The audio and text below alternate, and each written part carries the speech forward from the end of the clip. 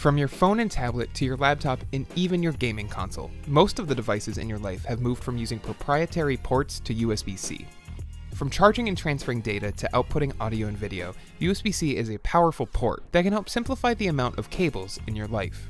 In fact, using USB-C and other new charging technologies, you can even charge between your devices. Let's take a look at how.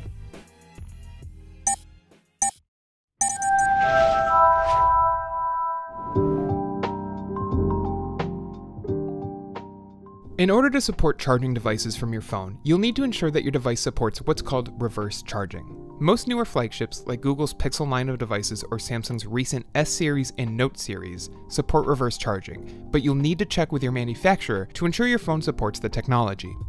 If it does, reverse charging is as easy as connecting a device to your phone using a USB-C cable. For example, connecting a Nintendo Switch and a Pixel 2 XL together displayed the Switch as charging, while our Pixel 2 XL gave us a small notification, alerting us that the phone was charging the connected device over USB. It doesn't have to be connected via a USB cable either. We used the same cable but connected a micro USB adapter to one side, then used our phone to charge our wireless mouse. As you can imagine, this drains your phone battery quickly, especially if you're trying to charge a device that uses a lot of battery, like our Switch. Our Pixel 2 XL dropped 6% in just 2 minutes while charging the Switch, while the console stayed at 71% charged. For devices with large battery consumption, you probably won't want to charge your device using your phone. But for topping up your mouse or your pair of Bluetooth headphones before you hit the gym, it's a really great feature to have on your device.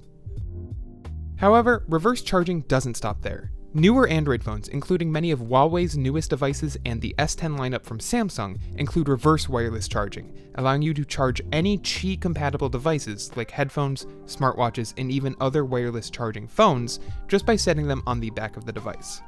Look for this feature to become even more popular over the next year as more phones adopt the standard. If you enjoyed this guide, make sure to check out these other videos you might like and subscribe to Tech Junkie for brand new videos every week.